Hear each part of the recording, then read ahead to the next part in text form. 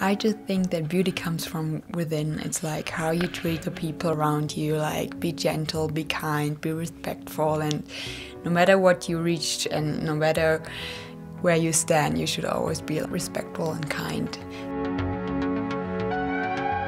For me, that's beautiful. That's a beautiful person with a beautiful heart and a beautiful soul.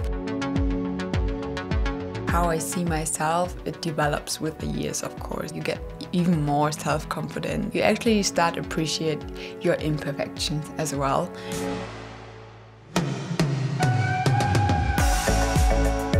You have to appreciate your body and you have to be yourself.